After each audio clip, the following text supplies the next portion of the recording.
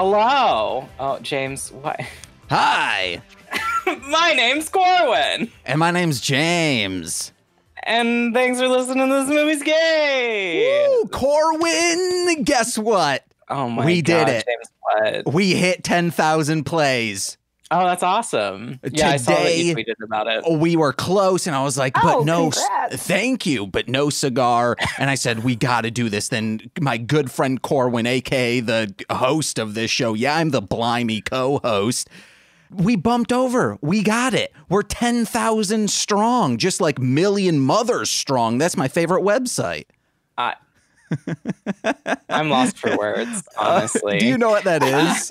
No. Oh, they're just like a really like a hardcore conservative Christian mothers group who are like, these shows need to get canceled because they are anti-family. Oh my God. And it's like, go to their website because you'll find great shows to watch. You just use the website for like the opposite. They're like, don't watch these shows, and you're like, oh, I'm going to watch all of these. Yes, I think most people use their website as that. Like Star versus the Forces of Evil was always on their list because in some episodes, Marco would play a princess. So he would be like dressed as a princess. And they were like, this is vital to our children's minds. Disney needs to get this out. And it's like, okay, well, one, no. And two, this isn't on Disney. This is on Disney XD or whatever it's called these days. So it's like deep cable. If your children are finding this, fuck off. That's your bad. That's their bad. And it's not even a bad show. It's a fantastic show. Everyone should watch it, as the Million Moms tells us to. Oh, my God. Today, we're joined by a wonderful special guest who you, if you're watching the channel, you can see right here, Gaby, who is a friend of Ryan's, who has been on the podcast a couple of times now. And Gaby reached out and was like, hey, do you need guests? And I was like, yes, absolutely. And she chose the movie this week. So it was a wonderful one. Might I say? I know James will absolutely disagree. I'm glad. You can tell us about yourself. Say anything you want. You know, really within reason, obviously. But Sure. I think that's understood. Well, hey everyone. My name is Gaby. My pronouns are she, they, or anything respectful.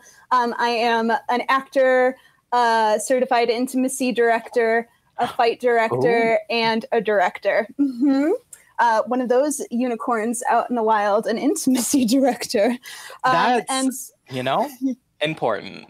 It is, but you can see why this kind of influenced my movie choice. Your choice? Today, perhaps. This is my first thought, actually. Oh, he vanished. Who?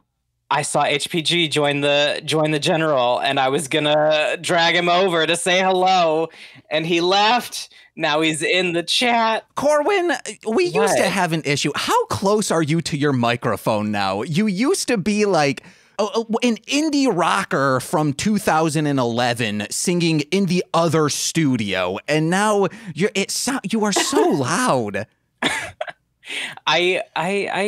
James, I'm just living my best life. I'm living my best life. I just got excited. Back away from the mic when you get excited like this. James, that's asking too much of me. Nicole might be getting mad at me. I don't know. Nicole's like, James, what are you talking about? You're always on your mic. I don't know. Yeah, but I know mic control. Yeah. I see the waves. Wow. I've been doing this for years. Yeah, I don't have anything up to show me my way. I see at the bottom that I'm hitting a good spot right now, and that's about it. That's all I see. This is what the show is, Gaby. This is what you've joined. It's just James and I arguing. I thought we were going to talk about movies, but, distancing mic also. That's important. Is it an episode of a podcast with James if there's not something brought up about mic or sound the whole time? It's not. Unless he has no guest or no person with him. Oh, no, I'll still be talking about mics and chat. I'll also still be talking about you guys and your mic control. I'll be like, this shit is so easy to edit because, yeah, when I get whispery, I'm going to like use a stage whisper instead of just talking like this. This is bad technique. No, you need to be like this. But if I'm going to scream in a closet, because that's generally where I record alone, I'm going to be back here. Well, James. What up? I'm mixing my own sound. I'm doing it myself. I'm doing the best I can. Watch a YouTube video. I'm an actor. I'm the acting. I'm not doing the sound mixing. You got to do it all.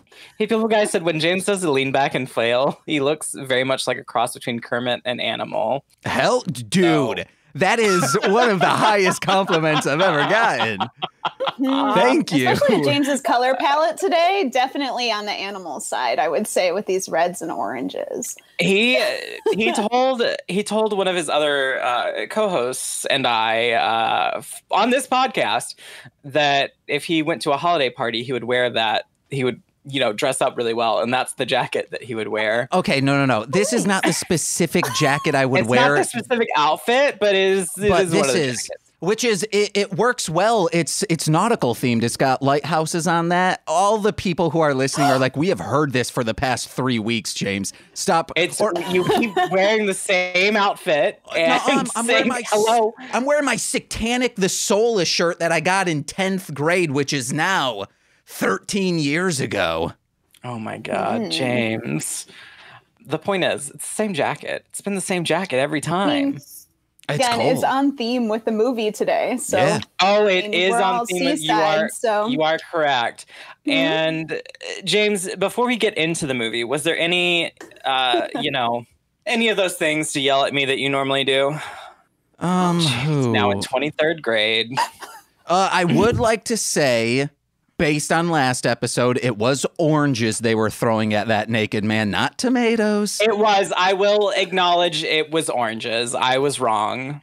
There we go. And then I feel vindicated on, like, eating with your hands is a Western style thing, because on John Oliver this week, they were talking about, it was a quick fork fact about how, like, forks were like an Eastern thing, and then when the West would ridicule people, they'd be like, our hands are our forks. God gave us this. And I'm glad that if God gave people hands for fork, well, that means His Majesty, the unholy Lucifer, gave us forks. And that's why I'm vindicated again. And I'm reassured that I am on the right path, which is the left-hand path.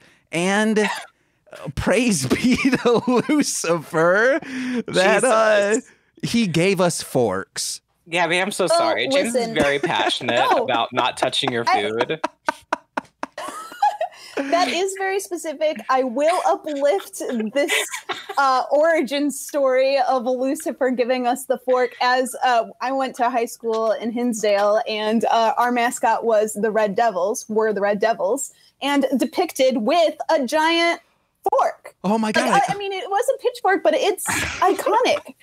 Connected to Lucifer himself, yes. Hell yes. Of course he gave us forks. He gave us the pitchfork to pick up, like, big meats with, even though it's, I guess that's, like, vegetarian stuff, because, you're picking up hay, and I guess you could pick anything up with a pitchfork. You got a couple bowls of ice cream, put it in the middle of the tines of the pitchfork. And then you can slide it to people like it's a pizza oven to them. Yeah. Hell yeah. That was too much. My mic went, or my camera was like, no, we're going to blur all this. Everything's going to be blurry now.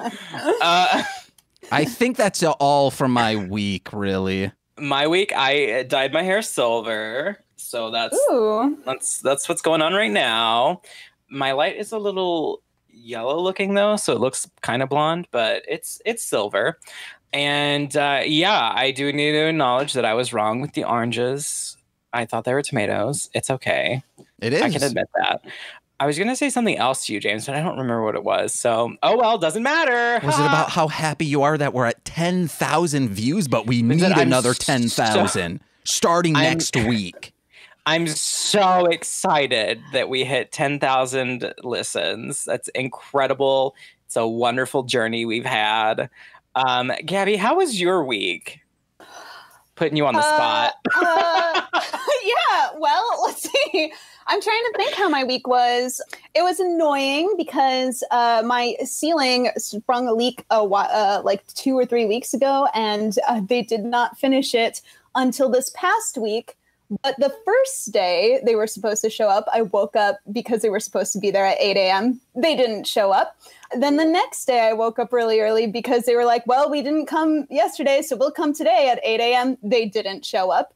And finally, the third day, after emailing my landlord being like, hey, I can't move all of my living room furniture again. They need to show up. Finally, it got fixed and done. Thank goodness. But now my ceiling is 2 different colors because the paints don't match and I don't want them to paint my entire ceiling. Wow, what a boring quarantine. It's not.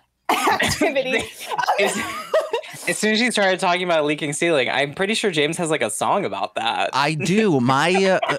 Our ceiling has leaked now. We've been in this apartment almost 5 years. It has leaked for almost 5 years. It caved in once. And it's not like they don't show up. They show up and they in air quotes, fix it. But it keeps leaking no matter what they do, no matter how much new roofing they put down, it keeps leaking. And yeah, when it caved in because they kept neglecting it and not really fixing it, I made a diss song to them, and the main person of the highest up you can talk to at this company called me and was like, hey, I'm such and such, I want to get this fixed because now it's not just an issue for you, it's an issue for us. We're just shoveling money at this issue and nothing's happening. Also, really want to give you props on this diss song. It was funny. You could have just been cursing at us. You didn't do that. It was very wholesome, but also angry. I was like, yes, that's the image I try to portray. Wholesome and pissed. Wholesome and pissed. Anwell said she loves the things you're passionate about. Of wholesome for a leaking ceiling. Oh, no. Wait, say that again? We've gotten Robot Gaby for a second. Am Hello? I a robot still? I am here. Okay. Hello? Oh, God. You're good. I think you're good now. Not a robot. I was uplifting James's wholesome joke because leaking ceiling and holes. And that's what you missed in the robot voice. What was your question, Forward? Oh, sorry. Go ahead. Oh, I was just going to say, if it keeps leaking and you need someone to write a diss song to your landlord, hit me up. We'll see. I've been able to use persistent kindness in order to get the problem solved. So yeah, but I'm glad to know you now. Now I have. Heck yeah. Now I have that resource. You have that resource to use. I would just say, Anwell said that she loves the things James is passionate about, and I'm like, we've hit 2 of them so far? Yeah, 3 of them. We've hit Mike. He's passionate about sound, getting the sound done right. He's passionate about how much his co-hosts bully him, and he's passionate about the ceiling that is leaky in his apartment. I thought the 3 things you were going to say is Mike technique, eating with silverware, and Satan. Yeah, eating with silverware. There we go. Eating with silverware. Forgot about that one. I would say you're passionate about Satan, but James, I haven't really seen the passion. You've been far more passionate about eating with silverware than Satan. So well, Satan gave us the fork, so technically. And your jacket, you're very passionate about your nautical themed jacket. No, you guys keep bringing it up. I just wore it once and took a very handsome selfie. And then you wore it the last podcast, and you wore it, I think, was the podcast before that was TC? Yeah. So you wore it last podcast and you wore it this podcast. So this is my streamer jacket now. It's true. James has a look now. I've got my crown. James has a nautical jacket. We love it. But about your nautical themed jacket, this week's movie was very on the beach, shell themed. Ammonite was the name of the movie, and with all of our guests, we have them do a quick synopsis of the movie. So, Gaby, throwing that on you. Just, we don't warn the guests. We just tell them, hello, give us a quick synopsis. Thank you. Yeah, so this is kind of a queering of history, of little known history, I suppose, because we don't actually know this person's love life, or we don't have quote unquote proof of it. But this is a movie about Mary Anning, who is one of the first female paleontologists. She found an ichthyosaur skeleton, complete skeleton, when she was 12 years old. Damn. Yeah, like she's so cool. I've nerded out about her since I was in middle school and found out about her. So when this movie came out, I was like, oh, holy shit, got to see it. So Mary Anning takes in Charlotte Murchison, who is the melancholic wife of another geologist, and kind of nurses her back to happiness. And in that nursing back to happiness, they end up falling in love and having a passionate affair.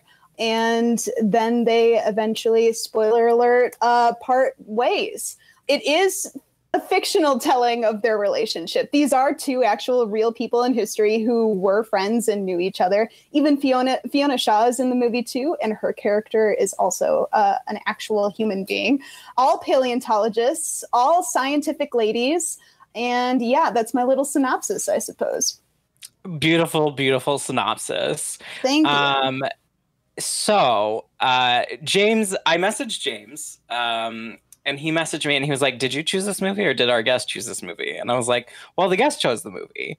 And he was like, okay, well, y'all have to talk because I have nothing to say. And I was like, well, why, James? Why would you have nothing to say? And he said, I only have about 5 notes. So I want to take a moment and guess what those notes were. I'm just going to, just a general guess. I truly think you will not guess my notes for this. I might not, but if I don't, like, I'm at least hitting things that James would probably talk about. Yeah, go for it. Okay, so number one, just first off the bat, the peeing on the beach and then immediately grabbing food. Not watching it. That happened? Were you watching the movie? Guys, I'm going to be completely honest. I checked out, this movie could have been 48 minutes. Oh my God. It felt a lot. It's my same gripe when I started watching Eraserhead. Don't know if you guys like David Lynch. I've seen Eraserhead, yeah. And if you like David Lynch, hey, I am sorry you've been conned by that man. But he constantly does these long drawn out establishing shots. And it's like, you just bring us to where right before you need us to get there and then start the shot there instead of these, I don't need to see people walk up the entire street, get to the door, look to make sure it's the address, look up at the house to make sure it's the correct house on the address. And it's like, now I'm going in. Just start with the looking at the address and being like, now I'm going in. All right. I checked out a lot. Yes, I am sorry. Moving on to the next note. Did you have a note about Fiona Shaw's open blouse with corset, like her whole outfit going on? Do you have anything about that? Oh, the green one? No, the when we first see her in her garden. First see her in her garden. She's wearing those red leather gloves, and I have opinions, obviously. The salve. Oh, the botanist. Yes. Oh no, I didn't have anything written down about that. Oh my God, James, were you watching the same movie? I was. No, I remember this scene, but there was nothing I could. All this is just someone is like, hey guys, I would like to tell you about my day. And it's like, okay. And then they tell me about my day, about their day. And I'm like, oh, yeah, that's someone's day.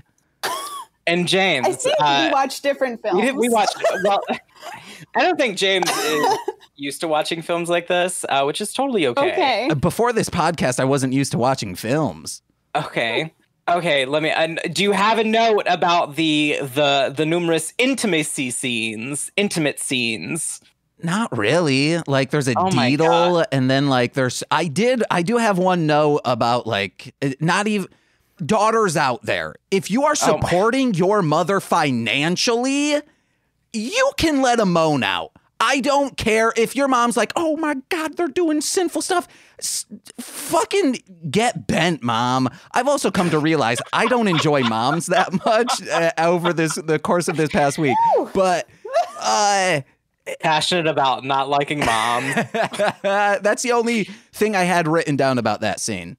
Okay. Did you have anything about Charlotte going into the water in that little the carriage thing that they the literal bathhouse? Yeah. So one quick thing about, I knew there would start to be intimacy, and seeing Kate Winslet, is that her name?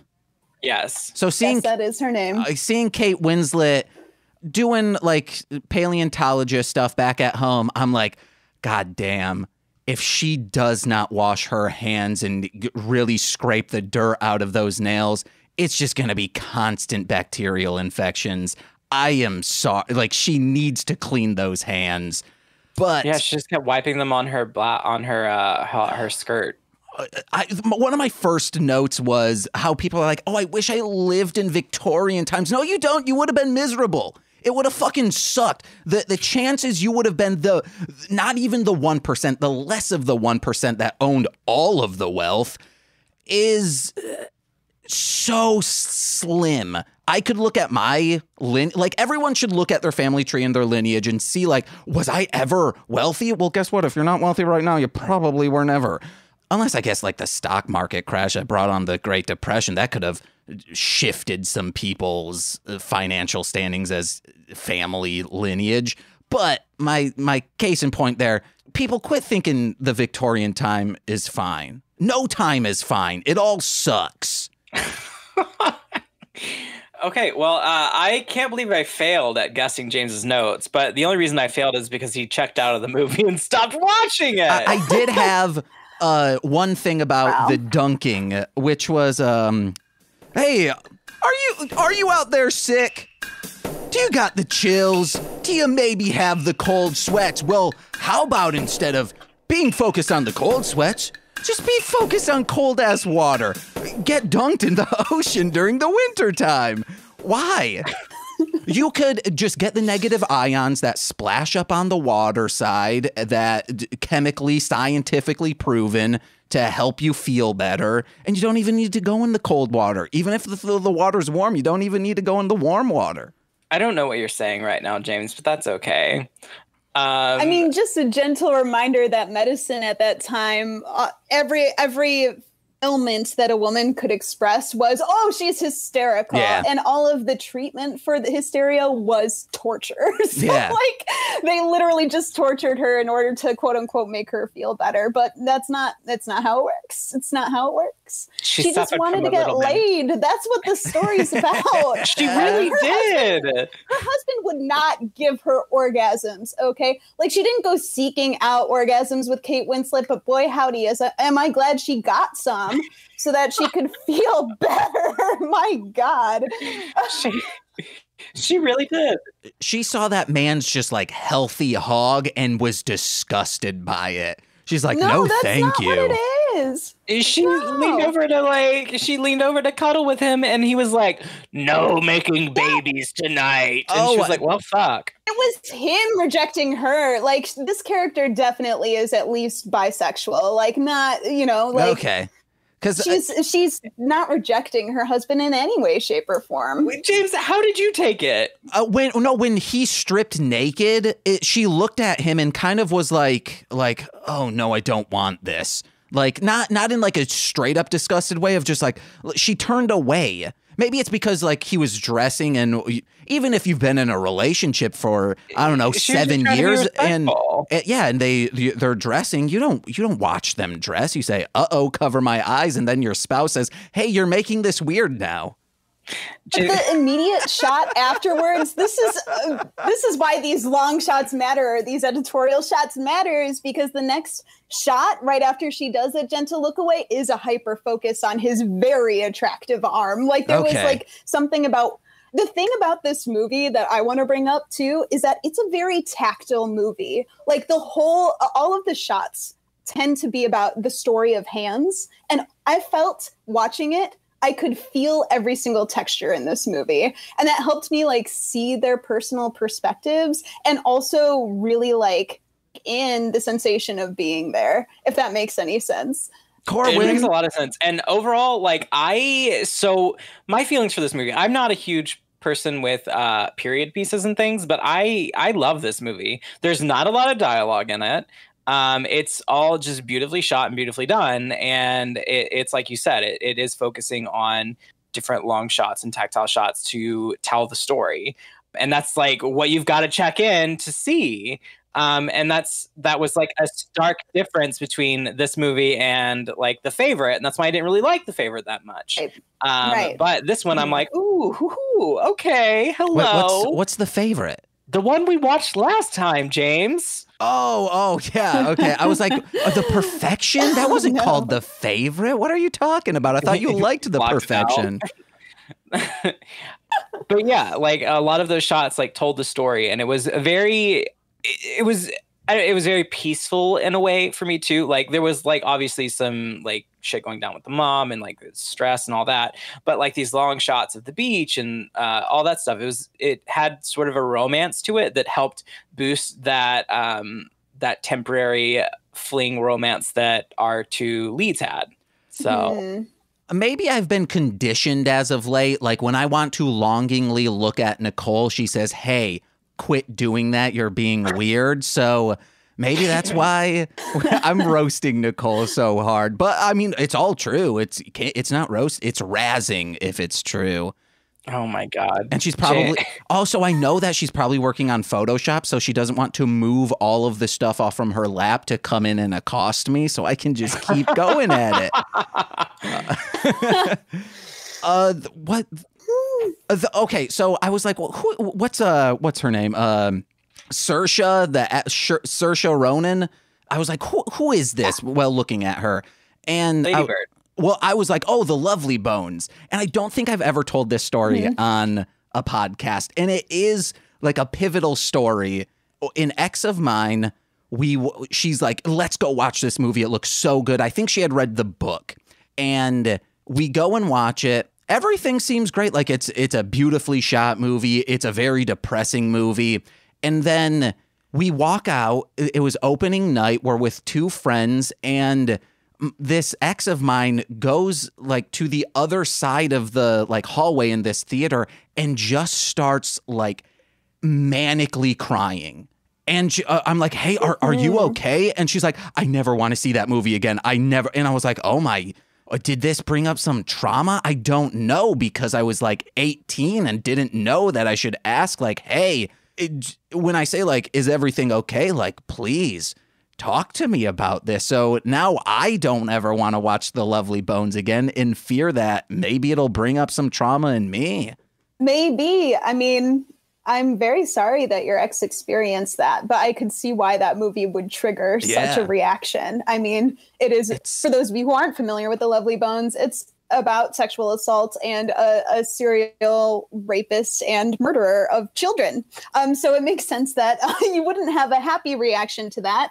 Yeah, and more like the saddest thing in that movie is like him spoiler alerts for a movie and book that came out in the last decade, the previous decade, when he's like pushing he has all their like body parts in these suitcases. He pushes them into a sinkhole. So that means like these will probably never be found. And it's just so fucked. I'm very surprised you went from our nice movie to like this very traumatic thing, James. Well, it's this Saoirse Ronan, which if you look up how to pronounce her name, you will find a supercut of every single talk show host that she has ever interviewed with, asking her like, oh, it's spelled so weird. How do you say it? Do other people ever get it right? And in the beginning, it's cuts to be like, hey, this is when she was young. And as you can like see her face, just her eyes become more deadened inside as these interviews are super cut. And I'm like, wow, I hope she's okay. Amazing. I think she's doing great. I mean, she just did a movie with Kate Winslet. I feel like I have done a movie with Kate Winslet, but I was an extra. But we were in one scene together. That is a gift that you will ride for forever. Yeah, I was in Divergent. Hell yeah. Very pregnant Kate Winslet was. I was in the scene with her, so that was fun. But yeah, so let's go back to that movie then. Yeah. The movie that we're talking about the seashells and the fossils. Fossils. I have one more note. We watched the trailer last night, and Nicole, I think, was like, hey, why is he watching this trailer? And because I wasn't like, oh, this is the movie and she's like, oh, after it got done, she's like, oh, I want to watch that. And I said, after me watching it, my reaction was like, hey, would you want to take my place as the guest tomorrow night? And she's like, I can't. I got to work. Oh, no. It would have been fun to have Nicole here. Yeah. I mean, James, you should have checked in the movie. It was such a good movie. You need to rewatch it with Nicole. Nicole came home and I said, oh boy. And she's like, oh, is the movie super boring? And I was like, yeah. And she's like, yeah, I could see that. Oh my God. James, not every movie has to be like an action-packed full movie. I don't like things. Dude, and like I keep bringing up Winnie the Pooh, the movie that came out in like 2011. Perfect movie. It's well paced. It's only like 82 minutes long, and it's fucking great. I mean, I was sitting here watching this movie, and there was not a single point where I was just like, oh, I'm bored. I was pacing. Yeah, like I never wanted to check my phone. Yeah. I feel like there were Gaby, just so many beautiful visuals. Sorry. Yeah, I feel like there were so many. It's all good. Thank you for inviting me to share some of my notes. I thought it was gorgeous. I mean, the first thing that we experience as an audience member is a dark screen and like this dripping wet sounds with like heavy breathing, and it just feels like really primordial. Like it's already like bringing us into a sensuality and an ancientness that I think is really true of the Mary Anning that they portray throughout this film. And you know, it starts off after that point in the British Museum, which I have seen the fossils that Mary Anning found. They're now in the British Museum of Natural History. And you know, highlighting the truth of that time and also the truth of what women and people who are socialized feminine experience now, which is the immediate erasure of our accomplishments to uplift a cis man. Like that's what they do with switching the nameplates immediately as soon as we see that fossil go into the museum. So those are, I don't know, just to kick us off, what do you think about those moments, I suppose? I like that they showed us that like that happens, because that happens so constantly with anyone that is not, you know, a straight white cis man. And a lot of our history in itself is often whitewashed, or a very Christian mindset or point of view is put on like ancient peoples that don't necessarily have that religion or have that situation. So we have a lot of, you know, speaking specifically to LGBT people, we have a lot of LGBT people that have been lost through history because their corpses have been excavated and stuff with their lovage, and they're like, oh, they're just friends. They're just best friends. They were warriors together. It's like, no, they were lovers. They were, you know. So like that's the thing that happens, and it's interesting to see a movie like show that just so blatantly, the name tags or the plates being changed, and her discoveries being just like completely, you know, washed away of what she did.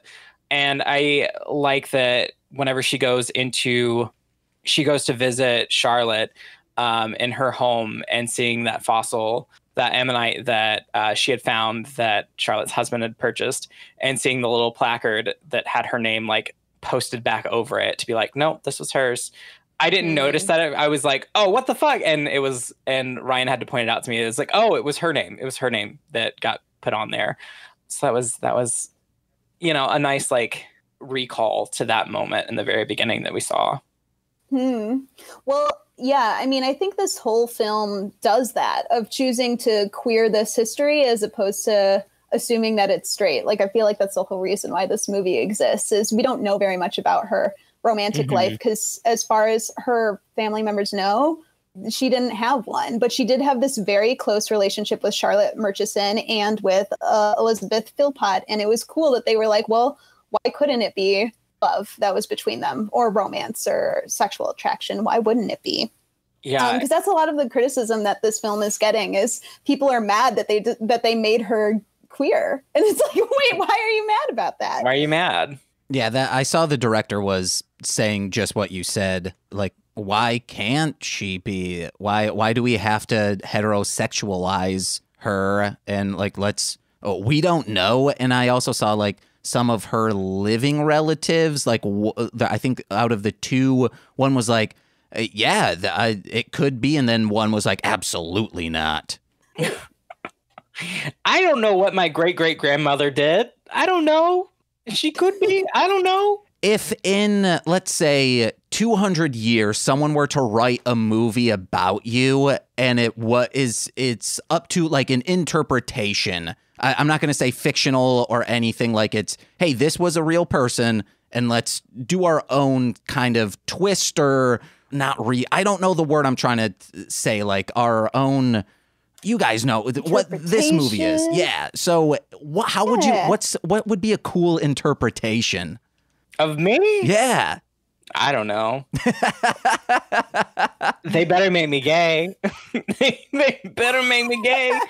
If they're like, this man is straight, I'd be like, my spirit will rise from the grave and end you all.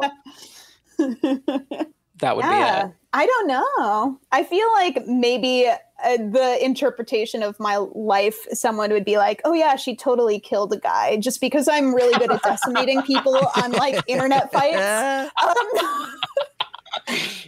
We love that. We love that. Yeah, no, I haven't murdered anyone in actuality. I just need to say disclaimer. This is recorded. Disclaimer. Gabby has not murdered anyone. Everyone needs to know Gabby has not actually murdered anyone. No, I'm just good at choreographing fake ones. That's for sure. That makes me think, like, when Ted Cruz dies, will people make like their own historical interpretation of Ted Cruz as the Zodiac killer? Like a movie, like, oh yes, this is, like Abraham Lincoln was a vampire slayer. Well, Ted Cruz friggin' murdered a bunch of people. Yes. I think we're doing that now. Like, so it looks likely. But like, I don't think anyone right now could without litigation, make a movie where he's like takes off like a ski mask and it's like a young, maybe chiseled Ted Cruz, probably not chiseled, not at all. He was like. Wasn't he like 6 years old during the murders? Like, that's the thing, is that he wasn't born at the right time now. Oh, it's like saying John Mulaney killed Princess Diana. He was not. God, yes. He wasn't there. There was no way he could have done it. But it'd be cool if he did. Yeah, what if? That's what this is a giant what if. Oh, yeah, Marvel's What If. It's really in the news right now, Corwin. Coming to Disney Plus sometime this year. No. Cultural conversation. This is what is necessary right now in this day and age. What if Ted Cruz was a Zodiac killer? What if Gaby was an actual murderer? And what if Mary Anning was a lesbian? What if she was a lesbian? And Well said, sure, people who don't kill people always talk about how they never killed anyone. They never killed anyone. Never. That's, yeah. Thanks, OJ.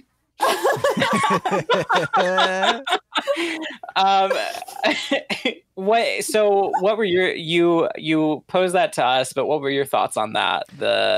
I don't know, maybe like, oh, it was all a joke, he was actually happy the whole time, or like, wow, no, his co-hosts were purposefully doing this not to get on his nerves, but to make him better. If I can insert a cricket noise. You want me to insert a cricket noise right here? Insert a cricket noise just right there. Oh, right here, you're saying? Like right now? Yeah. Okay. Like in the silence that followed. Hey, guys, right now you are hearing a cricket noise as I speak. I've done the same exact joke to Nicole when she said to do like insert a cricket noise, and then I went insert cricket noise, and then put it much later when she told me to put it instead of where to put it. I know you're going to do that. It's already there, and that's why we give you shit, James. That's why we give you shit. Yeah, but it's funny, you know. That's the point of this podcast, isn't it? It's to make laughs, not to dissect film. No. Yeah, this movie's gay. It's to introduce people to queer film that have not necessarily seen queer film. So there's a wide variety of queer film. And this shows one that we have not seen very often on this podcast. Because a lot of the ones we watch are the zany fun films that James loves. Yeah, we got to get back to at least one or two of those soon. Too bad. The next one is also very traumatic. You're welcome. The next one's great. I'm excited to talk about. I was hoping we were doing that one tonight, so then it wasn't like back to back. Like, I wasn't really into this movie. Well, the only reason you weren't into this movie is because you weren't paying attention, James. Come on. I was, and then it made me not pay attention. Okay. So a moment that made you pay attention during the podcast talk that we're having now, that what didn't catch you during the movie was the urination. Can we talk about the urination for a second? Yeah, please. Go for it. Let's do that. Yeah. So so talking about the way that queer women are represented, just like the fact that we had a urination scene that is just like a woman squatting and peeing on rocks. And then, yes, it's gross that she handles food immediately afterwards. However, I just want to highlight that, like, her earthiness did not deteriorate her sexiness during the moments of intimacy or connection between those characters. And that felt like revolutionary to me as a queer person watching two queer women on film. I mean, I don't know what Kate and Circe's sexualities actually are, but they're very straight passing. So these characters is specifically what I'm referring to. So I appreciated the earthiness and the grossness of the film, like the digging through the dirt in order to get these rocks out. Like, it was just, again, so tactile. That's the word that I keep coming to. And that egg that was a chicken. Done very well. Which also, okay, so for those of you that don't know, I grew up around farm animals and things like that. He's lying. My grandmother had chickens and my mom had chickens, and I've had plenty of farm fresh eggs. And for a chicken to be in that egg had to be there for a while. They weren't getting those eggs every day. They were not getting those eggs every day, because if they were getting those eggs every day, that chicken would not have been in that egg. I was just confused since they're so poor, and they were eating the eggs obviously as part of their like routine. How are they going to let an egg sit out there that long? That was also pretty early in the movie, and that eating scene did turn me off. So it could all go back to my weird thing with food, and immediately I'm like, no. Oh no! Because the same thing happened in Eraserhead. They have a chicken that moves, and they're trying to like cut into it, and it's bleeding but still moving. Oh my god, this movie's Eraserhead! Holy crap! Oh my god! This, I think the director did a really good job with that, like with establishing those characters, especially without the dialogue.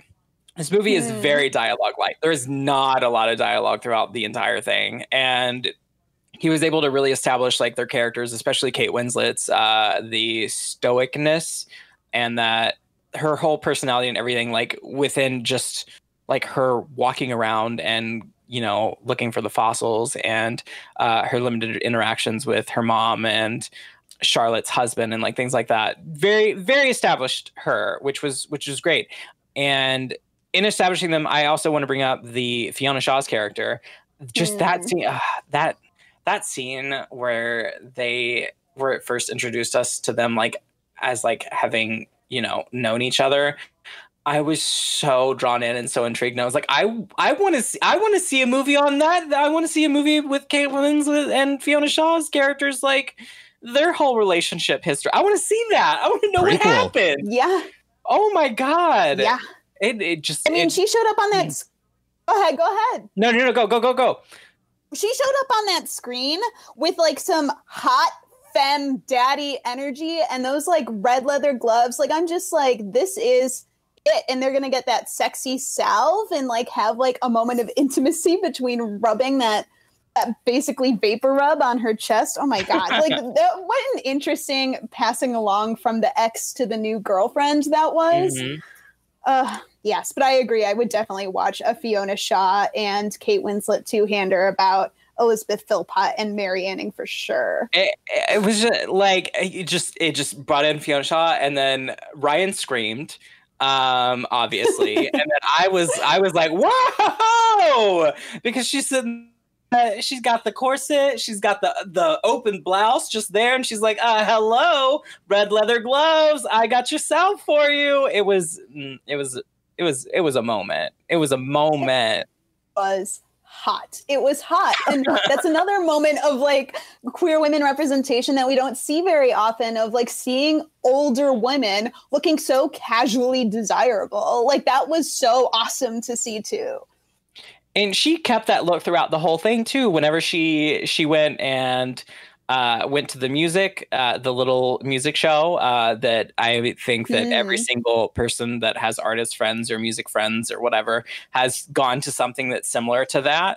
She kept that sort of sensuality like there, and then later talking to Kate Winslet's character, just like at the table after the loss of her mother. It was like, oh, it was a whole great.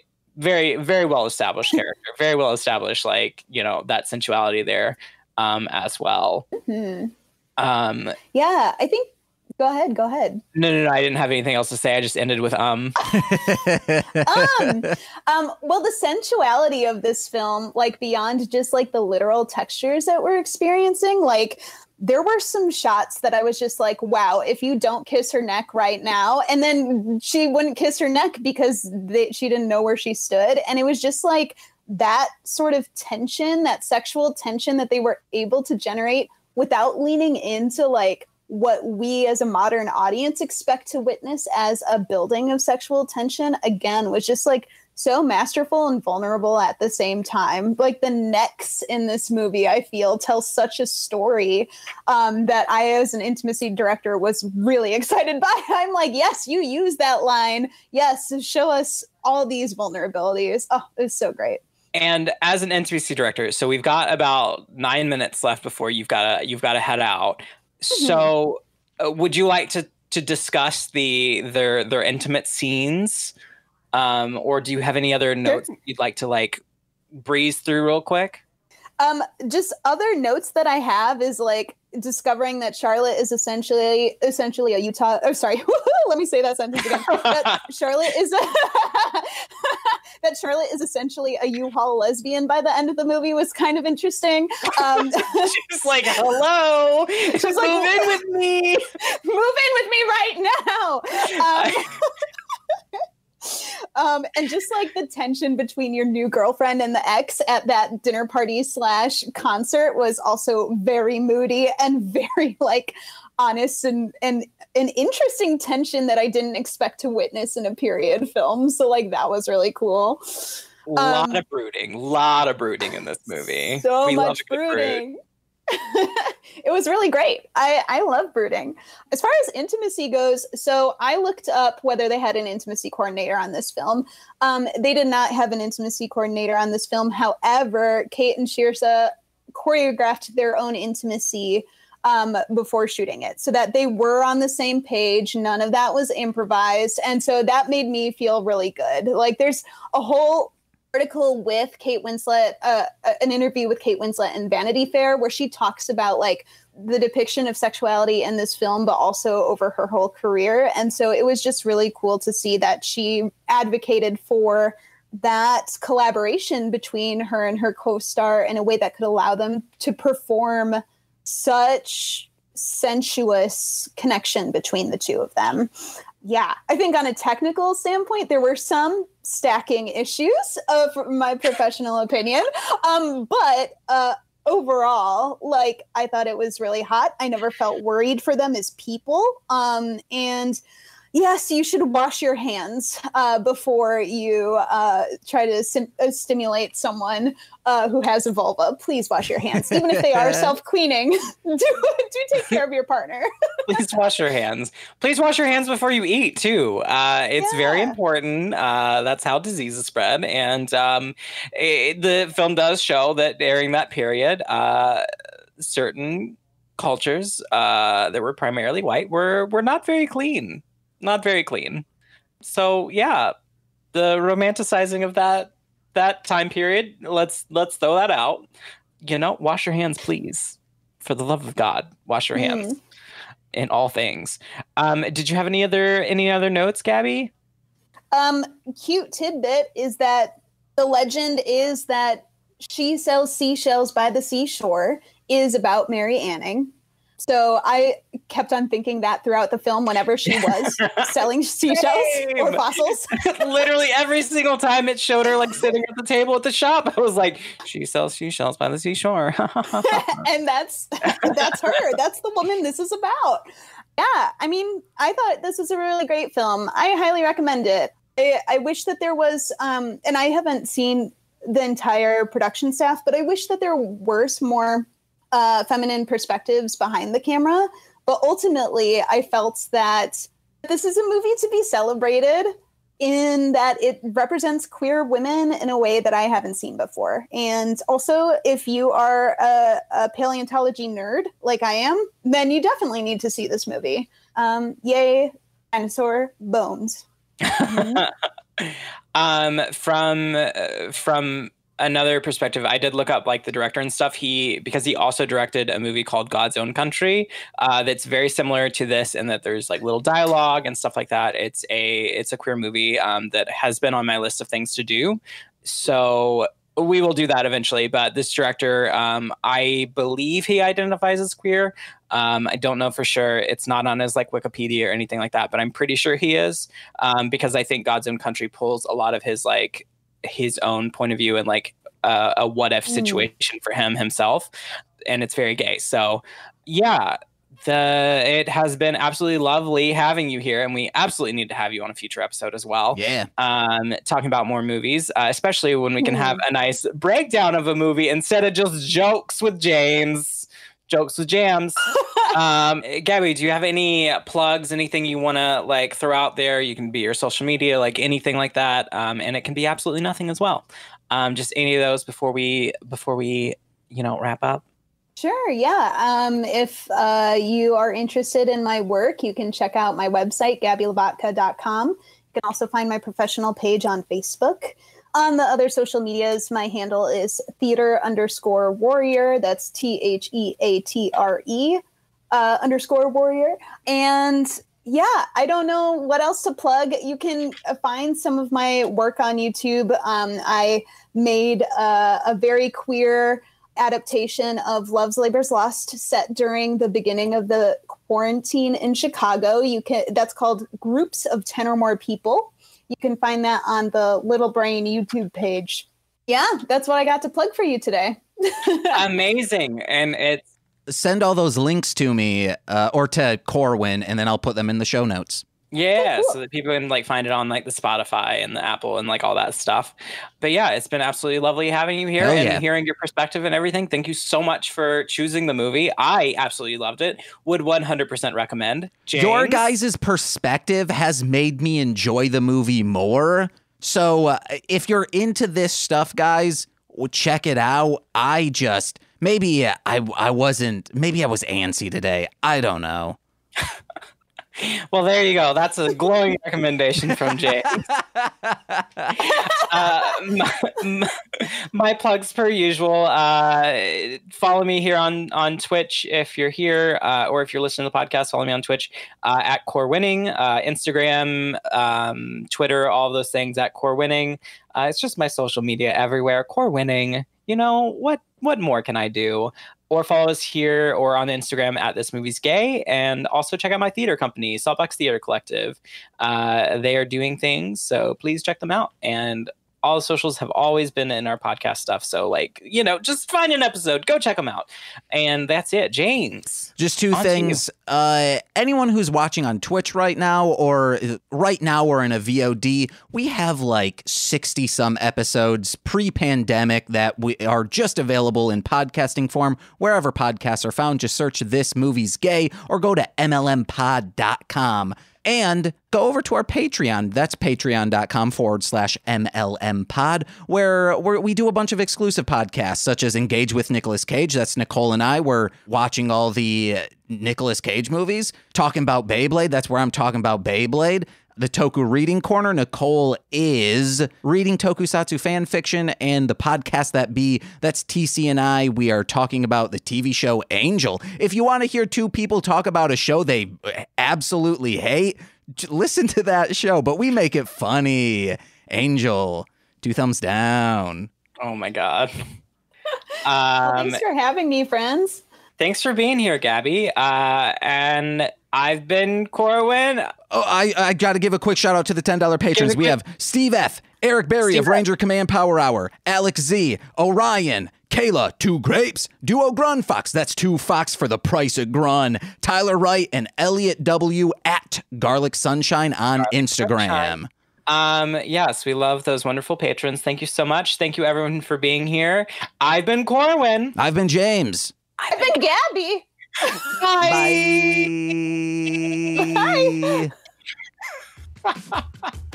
This has been a Marshland Media production, produced by James McCullum. For more content, please visit mlmpod.com. To support our network and have access to exclusive podcasts, head over to patreon.com/MLMpod and sign up today.